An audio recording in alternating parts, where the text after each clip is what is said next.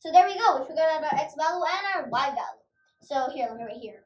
Therefore, that's the therefore sign, like 3 dots. Therefore, our x and y coordinates would be, our x and y values or coordinates would be x is minus 3 with minus half right there, right? And this is what we actually needed. And so we just figured it out. We just figured out the x and y values, the coordinates, with the substitution method. Now I will show you the addition subtraction method.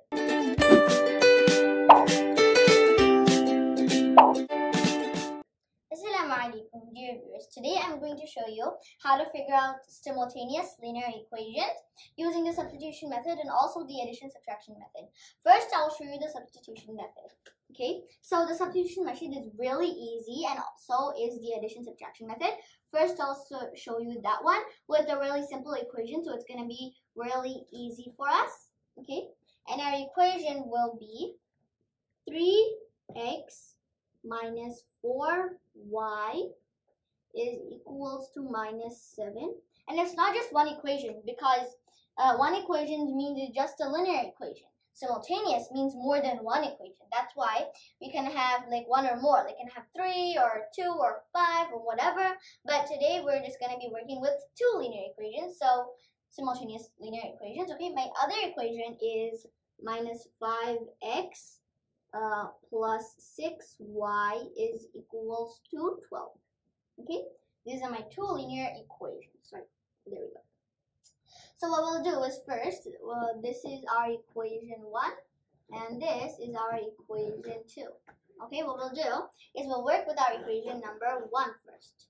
Okay, so 3x minus 4y is equals to minus 7, and we can figure out the x from here. So then 3x is equals to minus 7 plus 4y, 3, and then we're going to divide it both sides by 3. So the x is equals to minus 7 plus 4y divided by 3. Okay, our x value just came, but it's not our x value. This is just our x equation. We have to put this inside of our second equation to figure out we can figure out the y from there, and then we can come back here and figure out the x after figuring the y. Okay, so I'm going to put this equation to the side. Let me just write down on the side right here that x is equals to minus 7 plus 4y divided by 3. Okay, and we'll erase this so we have more space to work for the equation 2. Our equation 2, right, we'll be working with that right now, is minus 5. Then just insert our x value, or our x equation. We didn't figure out the value yet. Our x equation is minus 7 plus 4y divided by 3, right? And then plus 6y is equals to 12. Now what we'll do is minus times minus is plus, and then 5 times 7 is 35, and then minus times plus is minus, sorry about that, minus, and then 5 times 4y is 20y, okay, and then over 3 plus 6y over 1 is equals to 12. Okay, so now we can figure out the LCM from here. So the LCM would definitely be 3, and so then 35 minus 20y would remain there, and then here multiplied by 3, that means also multiplied by 3 right here. So then it would be plus 18y equals to here 12, right? So now let's write it to the side. What we can do is minus and plus is minus, so we have to do the minus. So let's write down here 35. Then that would be a minus 2, because the greater numbers is minus. So minus 2y, right? And then divided by 3 is equals to 12. Then we can multiply the 12 right there. So 12 times 3 is 36. So 35 minus 2y is equals to 36. Then we'll subtract that here. So 30, we'll move that there. So then that would be minus. So 36 minus 35 is just 1. So minus 2y is equals to 1. Then we'll divide minus 2 from here and minus 2 from there. So that would be minus, well, y is equals to minus 1 over 2, minus half. So we figured out our y value, not our y equation. We can just, after inserting the x value, we just after inserting the x equation, we figured out the y value. Now we'll insert the y value inside of the x equation to figure out the x, this value actually, right? So then here, let me do the work right here. What we do is x is equals to minus 7 plus 4, and then in parentheses, and that would be minus half. Right, that's our y value, and then divided by 3. So x is equals to minus 7. No, remember that. Minus 7 plus times minus is minus 4 over 2. 4 divided by 2 would be 2. Divided by 3. So x is equals to minus and minus. We have to do the plus, so that would be 9, and the sign is minus divided by 3. So then x would be minus 3. So there we go. We figured out our x value and our y value. So here, let me right here. Therefore, that's the therefore sign, like 3 dots. Therefore, our x and y coordinates would be, our x and y values or coordinates would be x is minus 3 with minus half right there. Right? And this is what we actually needed. And so we just figured it out. We just figured out the x and y values, the coordinates, with the substitution method. Now I will show you the addition subtraction method. And we're gonna be using the same equation, but we won't be doing the same math that we did. We will be doing the same equation, but the way we solve it won't be the same, right? And I actually prefer the substitution method, but the addition subtraction method is also really easy, so you can also try that out.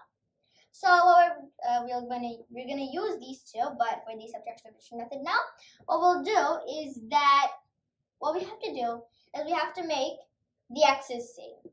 The x, the coefficient with the x is same, right?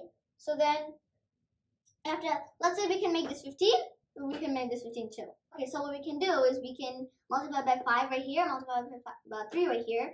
Then both would be 15, just there will be a minus here, but that's no problem.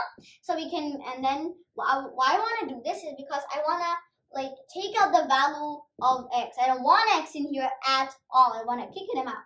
That's why I want to make them the same value so that I can keep them out, right?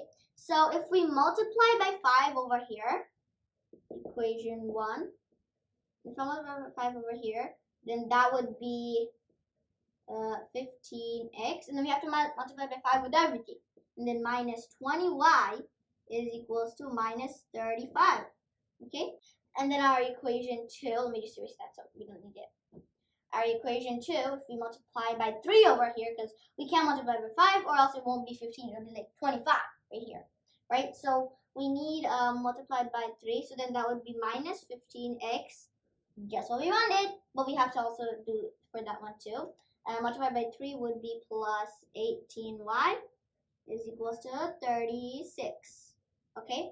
Now, if we add both of these, then then our x's will be gone. Okay, so then if we add these, then the x's will be crossed out. So let me show you. If they cross out, then we have to add these. Then minus and plus would be minus. We have to do the minus would be 2y, and the greater sign is minus 2y, right, is equals to, here we'd also have to add, so minus and plus would be minus, and would be 1, and the greater sign, and here the greater sign is plus, so just 1, right? And then y, if we divide by minus 2 on both sides, it would be minus 1 over 2. Just our coordinates that we figured out in our last substitute method, right? So now we have to figure out the x from here. So now we figured out our y. What we're going to do is we're going to place our y value inside our first equation, right? So here, let me erase this. And then we're going to write down our first equation and put the value there, right? So 3x minus 4, our y value is minus half, right? Is equals to minus 7. You can place it in either or of the equations. I placed it in the first one. You can even do the second one, but it just has to be any of the equations. Then what we're going to do is 3x, oh, here, where's that?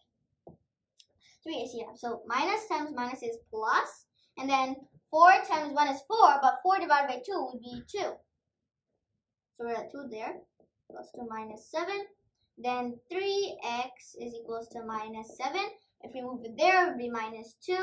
Then 3x is equals to minus 9 because minus and minus makes plus. So we have to do the plus, which is 9. And then the sign is minus. And so if we divide 3 with both sides, then it would be x is equals to minus 3. Good. Okay? So then, therefore, our x and y coordinates would be, just like the substitution method, minus 3, our x value right here, and minus 1 over 2, which is our y value. Right? And this is exactly what we got in our substitution method. So, as you can see, it's very simple in both of the ones. I prefer the substitution method. You guys can do any of these ways. I hope you all enjoyed this video. Thank you. And